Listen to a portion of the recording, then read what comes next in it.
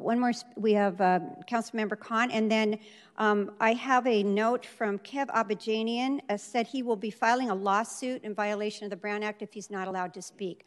I really had hoped this would be a positive afternoon, but it apparently isn't. He's actually moving on a recall of me. So I will let you speak if you'd like to come up and take 2 minutes, and then after Councilmember Khan.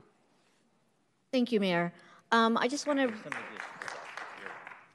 Thank you, Mayor. And you have Shea. 2 minutes. Thank you, Mayor Shea, for allowing me to speak. I don't know why the order was changed so that other people went before me. I just was asking to speak. I was not threatening a lawsuit. So. Yes, I just have a note from my city attorney. You just told him you were going to file a lawsuit if we didn't allow you to speak, but go ahead, you have 2 minutes. Yeah. So thanks for allowing me to speak. I actually was going to praise you for doing what you did. This is a very important, positive first step, and I really am happy that Irvine's taking this. I wanted to share with you why this is so important to me and should be important to everybody. This is a photo, 14-year-old Kev Abazajian doing a science fair project in 9th grade. I lived on the Texas Gulf Coast, and the threat of hurricanes was a real threat. I showed that climate change and global warming was going to produce stronger hurricanes. Next slide, please. My parents saved up for years to have a beach cabin on the Gulf Coast in the Bolivar Peninsula. Next slide, please. 2008, it was destroyed by Hurricane Ike. Next slide, please. We weren't alone. $38 billion of damage was done by Hurricane Ike on the Texas Gulf Coast and all over the Atlantic.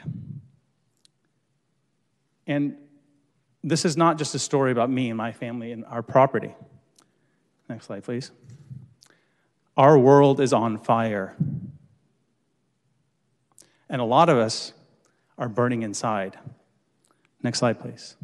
We're in the middle of the 5th ever great extinction of species. 1 million species are going to be going extinct during this era. And that's why we need to act now and act strongly with not just a community choice energy, but a climate emergency and having a goal of carbon neutral by 2030. Thank you for your comments. Your 2 minutes are up. Thank you. Thank you. Okay, so Councilmember Carroll, if you could bring him back, because we have to start our, oh yeah, they're both there, gone? Okay, so hold on 1 second.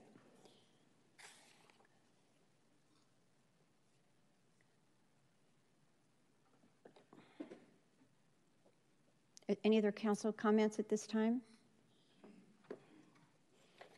Okay, so we have a motion on the floor in a second. As soon as he gets here, we will vote.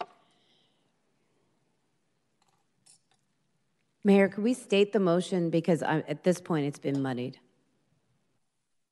City Clerk, do you have it? I would prefer that the maker of the motion clarify his motion to add the amendments that were relayed by the City Council. Yeah. Is it coming?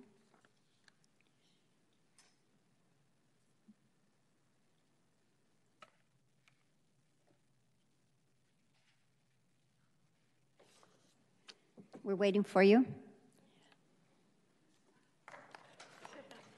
Glad you've returned. They want Councilmember Fox wants you to read your motion again.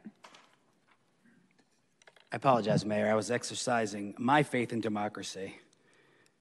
And at a time like this, we ought to have faith in our democracy, so I don't have to listen to someone who's trying to recall me for fraudulent means.